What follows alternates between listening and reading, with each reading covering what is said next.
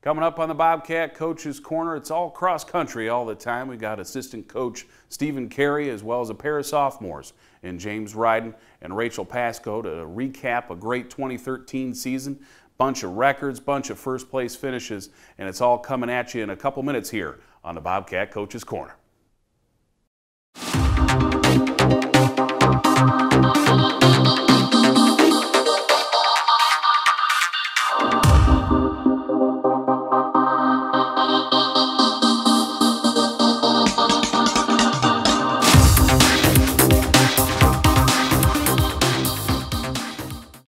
Hey Bobcat Nation, Al Weston here. Time once again for the Bobcat Coach's Corner. I got the guy with the second best beard in the athletic department over here. It's Stephen Cary. Thanks for being with us, buddy. Absolutely. Thank you, sir. Going to talk some cross country today. Another great season for you guys. You know, I mean, it was record breaking all over the place. A bunch of first place finishes for the guys. And yes, sir.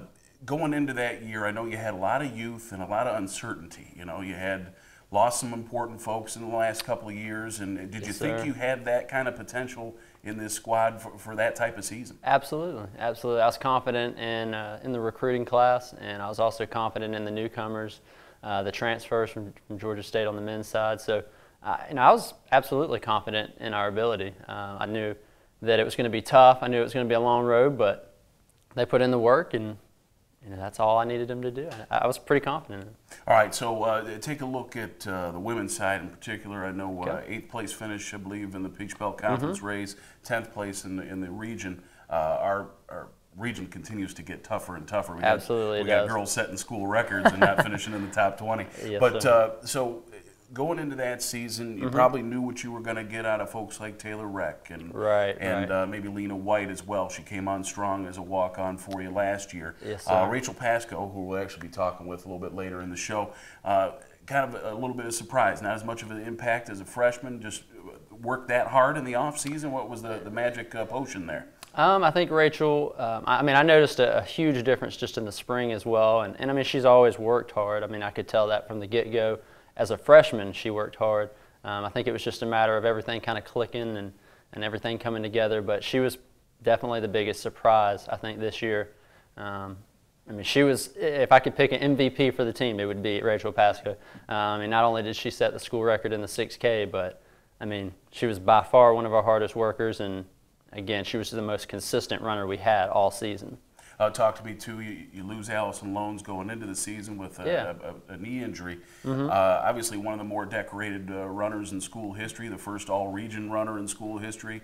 How did you regroup after that and continue to keep fighting that way? Yeah, it was hard. It was really hard losing Allison for the season. But with that said, it allowed some younger girls and some other people to kind of step up into that role. There's no doubt with Allison, you know, we might have been a little bit deeper, but it allowed some girls to get some experience and see what it takes to run at a high level. Tell me about Taylor Reck, too. A rough start to the season, but finished strong. Had a couple of races late that she led you in, and you know she's another solid performer for you. Yeah, once again, I mean she's just consistent for us. Taylor, I think what happened is she kind of got a little bit bogged down in the middle of the school year. You know how it is with college kids. I mean school starts and exams start, and I think she was starting to lose a little bit of sleep, and just there was other factors going into her performances that you couldn't see that were behind the scenes. But I think she did a great job of pulling it together and really finishing well for us. So I'm proud of her. And Lena White has been impressive for you and basically kind of fell into your guys' lap toward the end of last year. That was a great situation. Already a student here at Georgia College and just enjoyed running. Came over and ends up being one of your better performers. We're blessed to have Lena. We really are. I mean, like you said, she kind of fell into our lap, so to speak. But she's done wonders. Again, another competitive runner. She's a little bit more quiet than some of the other girls, but still leads by example. And she does everything I ask her to do. She's the first one to get there, last one to leave kind of thing. So, again, I mean, we have a lot of great girls on the team. I'm proud of them all.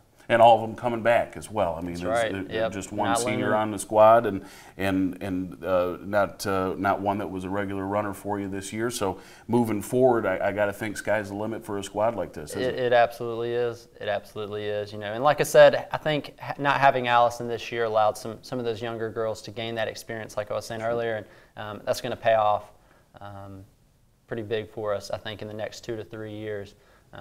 Bringing back everybody. I mean, we have 8 runners, and now I'm going to have a little bit more difficult time next year picking who runs. So Yep. That's a good problem to have. So. Yep, absolutely, absolutely. Well, let's switch gears to the guys' side and look at the Peach Belt Conference finish there. I believe was 5th, Yes, 8th in the region race as well. And this was a squad that you bunch of first place finishes during the regular season, and then come into the postseason and strong there as well. Another bunch of school records for you. Yeah, this was a special year. I can't speak for the kids. I think it was for them as well. I don't think they really realized what they were able to accomplish and the step that they were able to take as far as Georgia College cross country goes. But for me, and I think Coach Joe Samproni, for us it was really special just seeing the level of running that they were able to maintain from the first meet to the last meet. And like you mentioned, several first place finishes as a team, school record or almost school records, a lot of top 10 times in school history. This is a special group, and they work together. A lot of different personalities on the team, but I think that's good. Kind of spices things up a little bit. And we're only going to get better. I mean, once again, they all come back. So I'm excited about the future of both teams. And a bunch of them all in that sophomore class. We're going to be talking with sophomore James Ryden here in a little bit as well. Right. This is a team, again, that's going to be returning a lot of people and probably some big success for you around the corner as well. Yes, sir. Like you said, I mean, we have four sophomores, 3 freshmen in our top 7. Nice. That bodes well for for future success at Georgia College. Absolutely. Well, we're going to take a quick break. We'll be right back with James Ryden to kind of discuss how this sophomore season came about here on the Bobcat Coach's Corner. Stick around. Quiet, please. Wait a sec. I'll take one. Oh, yeah. All right. All good. Take care. Way to go. Nice. Bring it on. Gotcha. I'm here for you. Oh, no. Please, please, please. I'm waiting. Interesting. Not buying it. Not fair. That's it. This conversation is over. Oh, brother. Body language can tell you all sorts of things.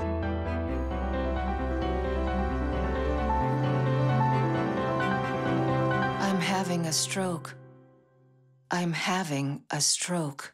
Know the sudden signs. Learn fast. F, face drooping. A, arm weakness. S, speech difficulty.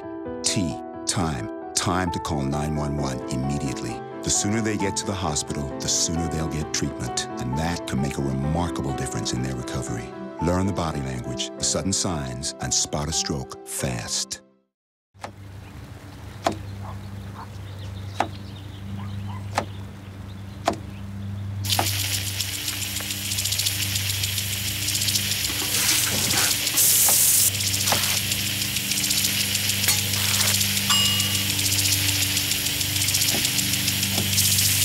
Clean kitchen surfaces, utensils, and hands with soapy water. 1 in 6 Americans will get sick from food poisoning this year. Keep your family safer. Check your steps at foodsafety.gov.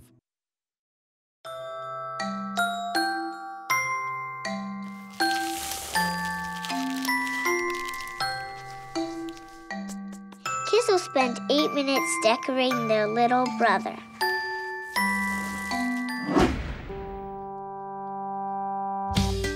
Brushing for 2 minutes now can save your child from severe tooth pain later. 2 minutes, twice a day.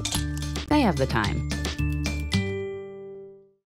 All right, we're back, Bobcat Nation. I got James Ryden here with me from Atlanta, Georgia, a sophomore. We're going with a psychology major looking for pre-med track, right? Yes, that's correct. Let's talk a little bit about James Ryden. What's the plan with that pre-med thoughts? Hopefully to get in med school, and I want to become a pediatrician when I'm older. Oh, So okay. What sparked your interest in that toward a career path? I've always wanted to help people, I guess, and my uncle is a pediatrician. He kind of inspired me from an early age to do that. So. Absolutely. Well, maintaining that 4.0. I know you're coming up here on finals. Yep. Keep that going. I know James got a tough road to hoe. It's always tricky to keep that perfect great GPA going. But okay, so let's look into this year. I mean, it was outstanding for you. Again, you seem to be one of the bunch of folks on these teams that, you know, sophomore season was really a breakthrough season for you. What'd you do in the off season that really just made that much improvement for you? I really just put in the miles. Coach Cary gave us a summer training plan and even spring training plan. I tried to follow it as closely as I could, and it really paid off for me. Okay, so no slacking in the off season, none. No extra Cheetos or anything like that. You're getting the job done, huh? Yes. Okay, well that's good to hear. Well, obviously it paid off. I mean, this was a great season for you. A couple of first place finishes as a team. A first place finish for you individually. I think was it at the race up in Massachusetts? Yes. Okay, and you know, again, we've never had more than one first place finish in a season as a team. Was this something that you got to be to the point where you're heading out to a race and thinking we're just going to win every one, huh? I don't think anyone ever really goes into the race with that mindset. You go in you don't really know who your competition is. You just try and do your best, and if you end up in the lead, you try and keep it for as long as you can. Talk to me about that race up in Boston. Did you lead from start to finish? Did you try and hold a little bit back and give a big kick at the end? What was the plan? My plan was to kind of start out slow. And through the first mile, it's kind of middle of the pack, and I just slowly worked my way up to, by the 2.5 mile, I was in a pack of me and 3 other guys, and we were slowly pulling away from everyone. And when we hit the 3rd mile, I was feeling good, so I just took off, and from there didn't look back. Awesome, awesome. So, well, worked out well for you. Yeah. I'm sure you left it all out there on the course. Looking at this sophomore class, again, there's a lot of guys there, a lot of guys in this freshman class, and it was somebody finishing first, different each week, which is rare for a cross-country team, at least in my experience. More often than not, it's one guy or gal out front, and then the rest kind of shuffle in line behind there. Is it really just that competitive in practice and everything as well? It's competitive. All of us want to continue leading the team, and it's tough to do that every week with the guys we have. Absolutely, absolutely. Well, we talked with Coach Cary about the personalities on this team. I guess you're probably most likely to succeed with that 4.0. Who's the big goofball on the squad? The big goofball. Ooh. Definitely Michael Ziegler. Okay. Definitely Michael Ziegler. He's a character. Yes, I've seen Michael around campus. I would probably have to agree with that scenario, but absolutely. So, you know, with this, the setup of the cross-country season for you guys, I know a lot of the other teams in the Peach Belt Conference will race against each other here in the region. You guys, Coach Samproni, it's one of his hallmarks all along is to get you to travel around the country and see different things. You went up to Newport News, Virginia. You went up to Boston as well, in the Massachusetts area. I know in the past we've gone to Minnesota and in other areas of the country. Is that part of what brought you maybe to Georgia College, is seeing the opportunity to travel the world a little bit, or at least the country? Not really. What brought me here what first attracted me here is just the academics and the school life here. That was my main interest when I was getting recruited and looking into schools where I wanted to go. That's a good 4.0 answer right there. Okay. What else helped you make that decision to come to Georgia College? I really liked the campus, and I really wanted to continue my running career, and this looked like the best spot to do it. Absolutely. All right, excellent. Well, so James, again, we talked about this with Coach Cary in the first segment, but looking forward, got a lot of guys coming back. Really, the only senior that you lose is Tucker Forbes, who is a great leader, but didn't necessarily lead the pack running-wise. So tell me about where you think this team can go down the road. Well, our hope is to eventually make it down to nationals. To do that, for next year, it'd be the top 3 finish at regionals. Okay. And I definitely think next year we have a small window to do that, but senior year we really should. I really do expect us to make it out there. Again, that full pack of sophomores, add in those freshmen, and each year as you get better going along. To look at that competitive element, is that something that helps you guys strive to continue to achieve? Is it beat the guy next to you in practice, and that helps you beat the other teams in the conference as well? Yeah, definitely. With these types of goals, it really motivates us to get out there and run every day, because some days you just really, like, it'll be like cold and raining and you just don't want to run. But with those types of goals, and we hold each other accountable, and just we get out there and do the work. That's admirable, because as you may be able to tell from my physique, not a whole lot of running in my past. Not a big fan of that. But I like to run for goals, not just running for running's sake. But my goodness, I don't know how you guys do it. Do that to yourselves. But our time has come to a close here. Thanks for being with us, James. I appreciate your time, buddy. Good luck with finals. Keep that 4.0 rolling. We're going to be right back with Rachel Pasko, who I believe also has a 4.0. What is with this team? And we'll be back in a couple of minutes with Rachel here on the Bobcat Coach's Corner. Adopting a new pet is a rewarding experience. And shelter pets make super pets. Your new best friend will steal your heart, bring you happiness, and enrich your life for years to come. You can make a difference in the life of an animal. Adopt and bring home a shelter pet today. To find out more, visit theshelterpetproject.org. You sure you don't want some? It's chamomile. Listen, you are extremely terrifying. Just the scariest undead subhuman thing on TV, and I really mean that. But I am worried that you could give my kids nightmares if they see you, so I'm gonna have to block you. So that's it. Oh, and tell the zombies they're blocked too. Being a dad can be tough. No. What do you mean she's not coming? When's the fairy princess coming? Any minute now. But when you're willing to do anything... It is I, Cruz Zinkelpel. Okay, time for cake. It's always worth it. I know it's really you, Drew. I'm just pretending for the other kids. The smallest moments can have the biggest impact on a child's life. Take time to be a dad today. Call 877-4DAD-411 or visit fatherhood.gov. Hey, Bobcat Nation, back here once again on the Bobcat Coach's Corner, and I got the best-looking bunch of this three here today. It's going to be Rachel Pasko. Thanks for being with us. No problem. Glad to be here. All right, so we talked a little bit off camera about your career track here. The plan is to go into veterinary medicine and work with horses. Now, the path that you're going toward it's a biology track here at Georgia College? Yes, sir. And things going well for you there. Yeah. You're hanging on that 4.0. Finals week, big for you right now. Yeah. So you'd rather get this interview over with and go back and study, I'm sure. But okay, so horses and that sort of element. What made you interested in that for a career path?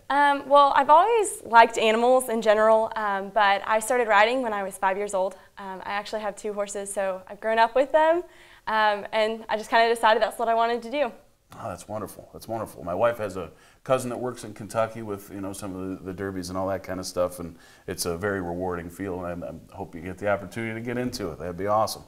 So the next step here, we mentioned off camera, looking for maybe a transfer to UGA to work through that equine program, or maybe Auburn as well? Mm-hmm. Yeah, I'll do my 4 years at Georgia College, and then I plan to transfer after that. Okay, all right, well, excellent. Good luck to you. Now, let's talk a little bit of cross country. As I mentioned with Coach Cary in the first segment, freshman year, you were in a couple of races, not really in the top couple, and then all of a sudden we just explode here in the sophomore season. What did you do? Can we bottle it? Can we sell it? Can we make millions? Well, I was kind of frustrated with my freshman year, and so it really pushed me to work extremely hard. I put in the miles, I did all the workouts that I needed to do.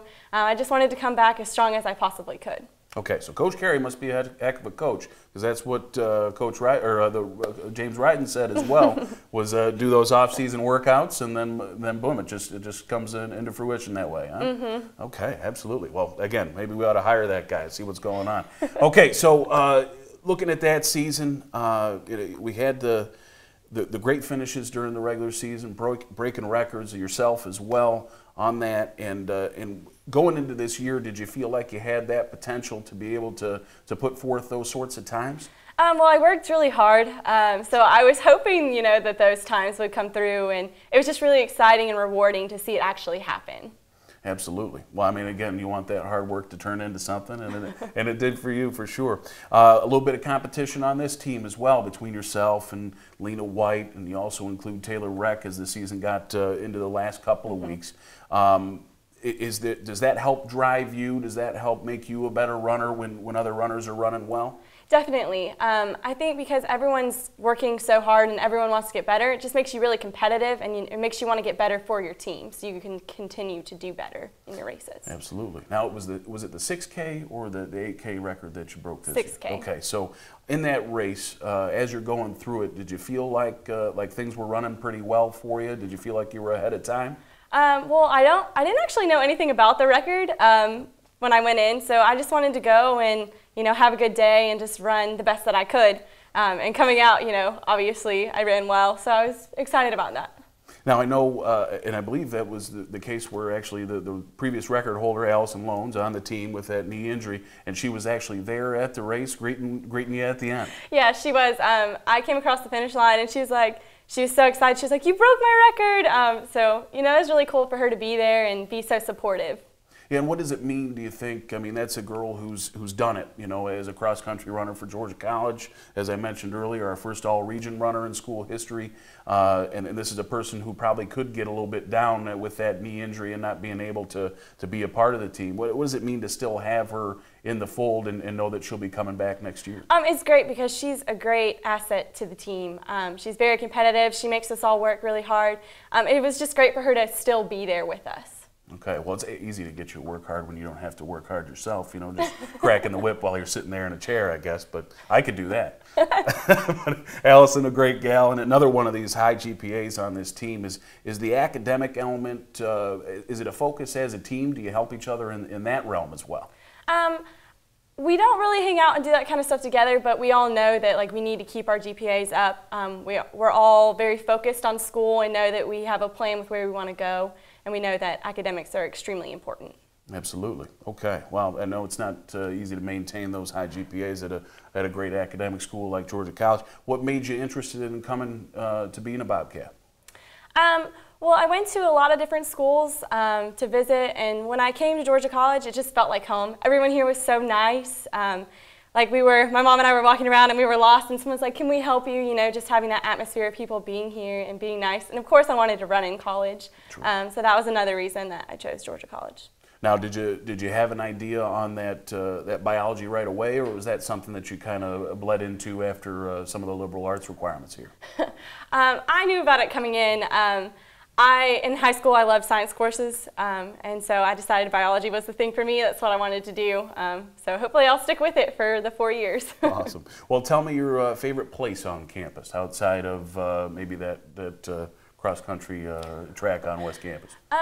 I really like front campus because on nice days I like to go out there and just sit and study and hang out, and there's always people around playing Frisbee, and it's just nice to be there. There's always people around. Great common area. Now tell me, future of this program. Again, you're not losing anybody that was a regular runner for you this year to graduation. Do you guys think battling for Peach Belt Conference championships and region titles, things like that, is that on the horizon for you? I think definitely, because our team is so young. We're all very competitive and we all want to get better. And I know that we're going to probably have a good recruiting class coming in. So the goal is to always do the best that you can. If that means, we win the conference, we go to nationals, anything like that, it's a great thing. Well, there you have it right there from Rachel Pasko. We're looking forward to a great future, but it was a great season as well here in 2013 for Georgia College cross country. Our time has come to a close. Thanks for being with us. Thank you. Absolutely. Have a great day, Bobcat Nation. Thanks for being with us here on the Bobcat Coach's Corner.